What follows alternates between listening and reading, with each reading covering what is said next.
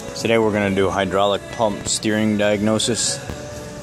Basically the pump that's on these Gillig buses is driven off the back of the air compressor, and how you tell if that pump has gone bad and the oil that lubricates the front valve train is leaking into the clean fluid inside the pump is pull the dipstick here out of the reservoir and look at the oil.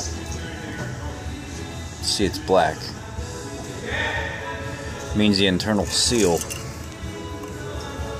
is leaking into the clean fluid. The only way to change that is by replacing the pump, draining the fluid and flushing it out several times, and then putting fresh fluid in with a new filter.